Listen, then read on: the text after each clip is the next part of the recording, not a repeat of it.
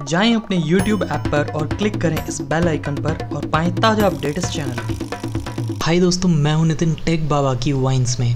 अब ये खबर तो आपको मिल गई होगी कि एंड्रॉयड ओ Q3 यानी कि जुलाई सितंबर के बीच में लॉन्च होने जा रहा है। तो अभी तक इसका डेवलपर वर्जन लॉन्च हुआ था, लेकिन सब्र तो हमसे होता नहीं है।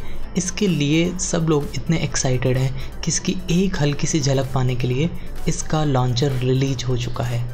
ज़्यादा फंक्शनैलिटी नहीं है, बट ये दिखाएगा कि कैसी कूल दिखेगी आपकी होम स्क्रीन एंड्रॉयड ओ में। तो मैंने नीचे दिया है एक लिंक, वहाँ से आप डाउनलोड कर लीजिए एंड्रॉयड ओ के लॉन्चर की APK को और उसे इंस्टॉल कर लीजिए।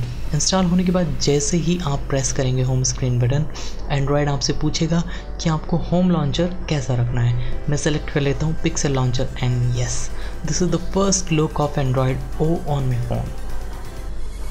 तो जो सबसे कूल थिंग है वो है इसका ऐप को एक्सेस करने का तरीका। एक हल्का सा ऊपर की तरफ स्वाइप और इस तरह से एक्सेस कर पाएंगे आप अपने ऐप्स।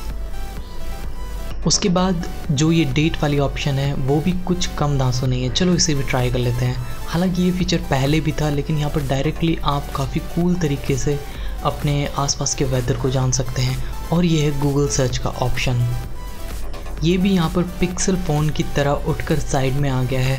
हालांकि इसकी वर्किंग में भी कोई डिफरेंस नहीं है, वो आपको पुराने गूगल की तरह ही काम करता दिखाई देगा। वापस चलते हैं होम स्क्रीन पर और देखते हैं कि अभी लेफ़्ट स्वाइप पॉसिबल नहीं है और राइट स्वाइप भी पॉसिबल नहीं है।